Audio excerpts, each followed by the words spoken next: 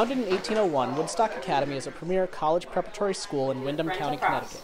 The Academy received a $14 million Community Facilities Direct Loan to purchase the nearby Hyde campus, allowing them to expand their educational offerings to students in 6 surrounding rural towns, as well as traditional private school and international boarding students. To offer, the opportunities here will only be able to flourish as the school grows in size and numbers. Programs in particular, such as the music department, drama department, and athletics, will be benefiting greatly from the expansion.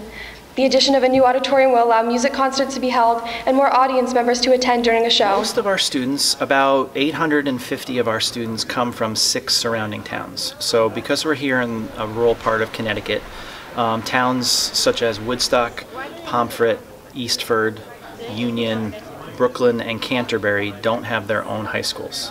So they have contracts with other schools to provide a high school level experience for their kids. So those 6 towns work with us, and we take any students that they have who want to come to high school to our school.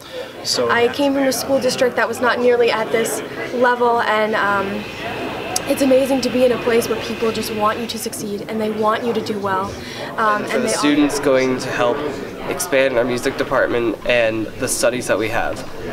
It's going to basically quadruple our auditorium size, allowing us to do bigger productions and to have our concerts in our own auditorium, which we could previously not do. You know, rural development is a big part of the Department of Agriculture's portfolio, because it recognizes that a lot of these rural communities have low population density, limited property tax base, and stuff like sewer and water, or community projects like healthcare centers, like the one that USDA financed down in Windham, or this project here today.